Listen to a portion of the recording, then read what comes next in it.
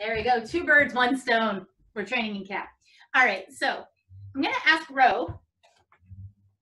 Sit. She's 13 and has arthritis. This is, yes. Good job. Oh, sorry. All right.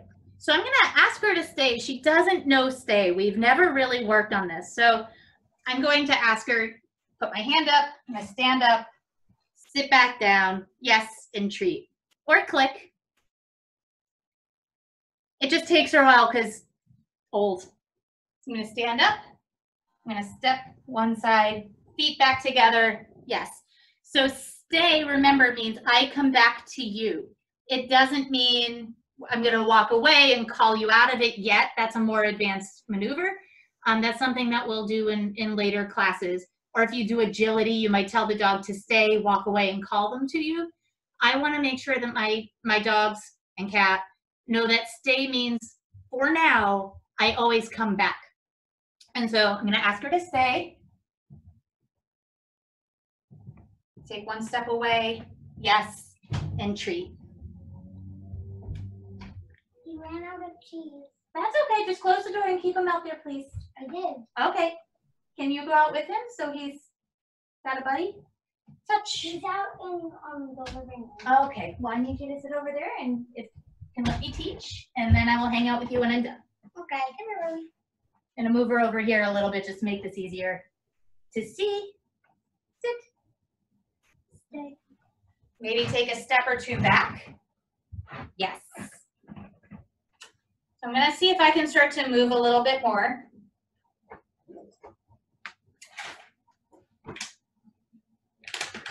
You might hear thunder. I just saw a flash of lightning. Sit. And I'm not going to use the word stay until I can bet my mortgage that she'll be able to hold that position while I walk away. And again, I have a great advantage in that this cat is really slow. So I'm able to see the moment in her face that she's going to move, and then she has to prepare her body to move to break the position.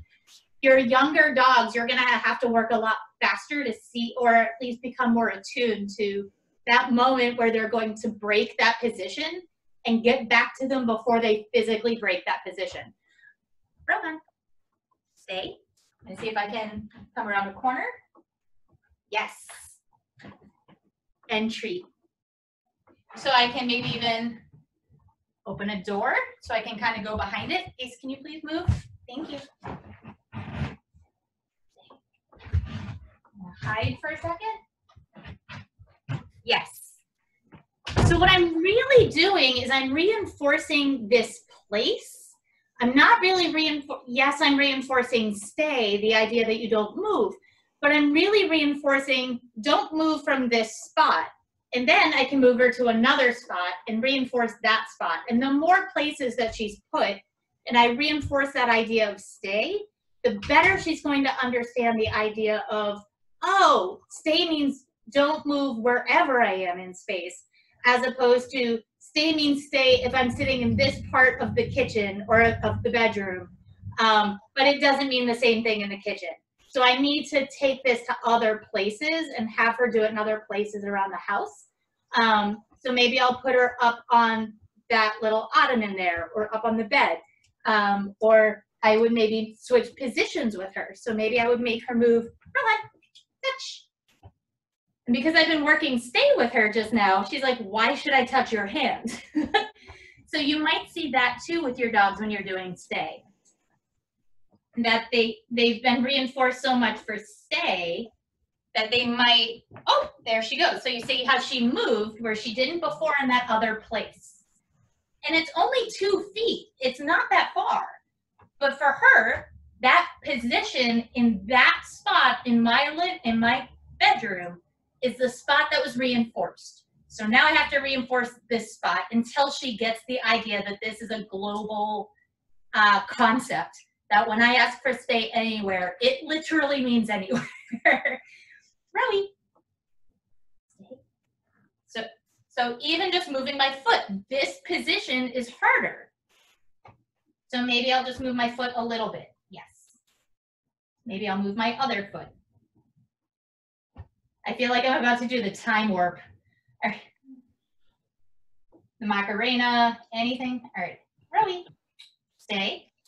Maybe I take a full step, but I'm keeping my eyes on her this time, and that seemed to reinforce don't move. And again, my feet, she's always getting rewarded when my giant feet are right in front of her. That's the position I want her to look forward to. Rowie. Yes. And then I would go the other way. So I'm going to reinforce one spot for a while, move her a couple feet and try that, move her to another place, try that, then try the bathroom, then try the kitchen. Stay again is conceptually the hardest thing that we work on, because everything else that we do with our dogs and cat is you do a thing when I give you a signal, and then you just do that thing, and we always look the same. So if I ask for a sit, my body, my hand is almost always up like this.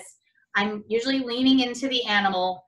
The word is there, and the behavior, once the dog gives it, they usually get a reinforcement or they get another command. So sit, stay, sit down, sit, touch, whatever the thing is.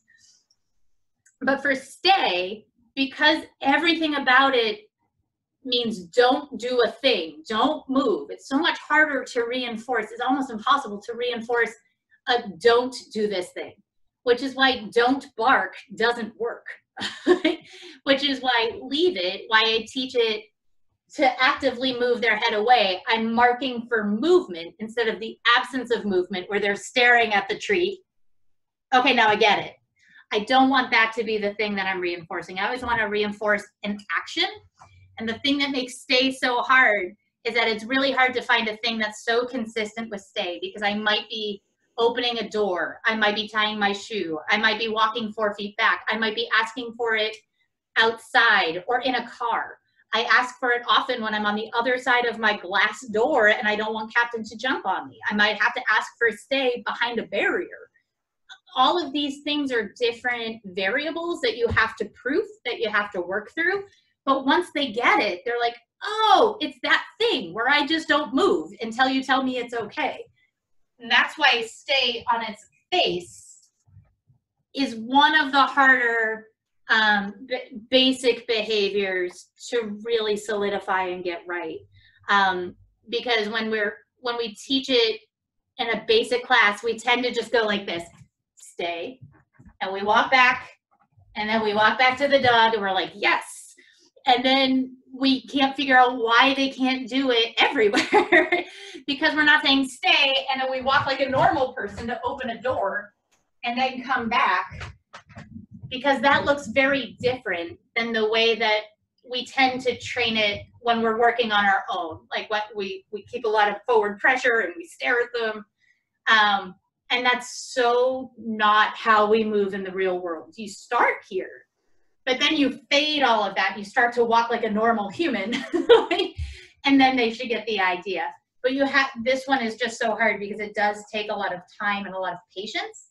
But then once they've done it, that's the equivalent of a dog shaking off, like I showed you earlier. Like she just goes to lick herself. So I'm gonna let her just kind of go follow some food and do something here. Actually, I can give her a snuffle mat. Here, we'll put it all in here. She's never used this like this before. It's usually the dog's toy, so. All right, so hopefully that gives you guys some ideas.